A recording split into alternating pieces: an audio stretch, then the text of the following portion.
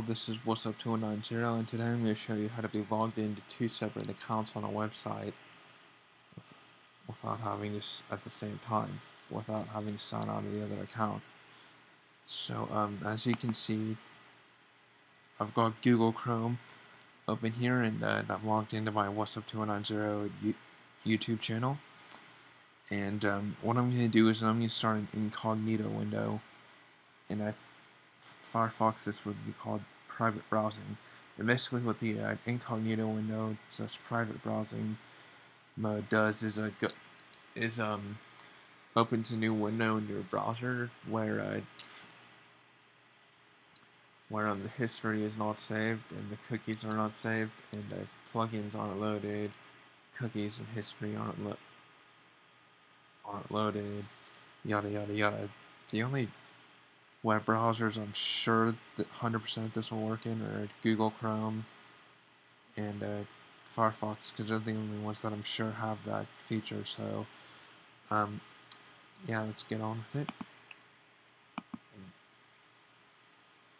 I'm not going to show you that I have to log out of my YouTube account to have to log into another Gmail account, but you do, so there you go.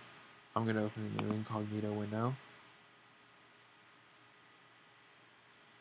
and I'm going to go to sign into Gmail with the new account that I created for this tutorial. Alright.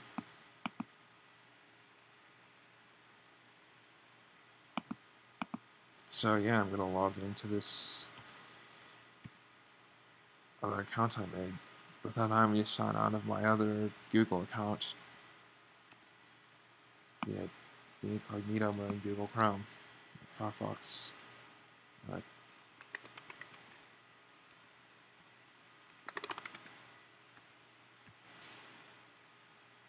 Sign in.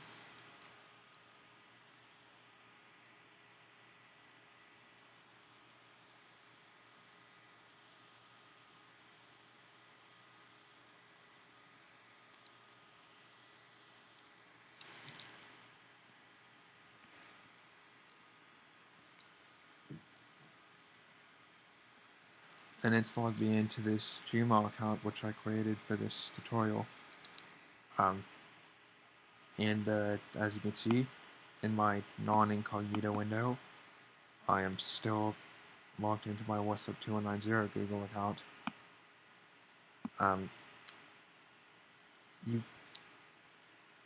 Unfortunately, you can only use this to be logged into two accounts at once with one web browser.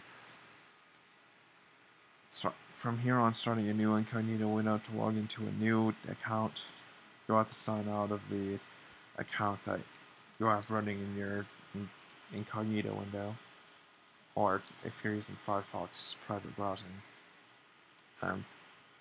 But as you go, there you go, logged into two separate accounts on Google. This should work with pretty much any website.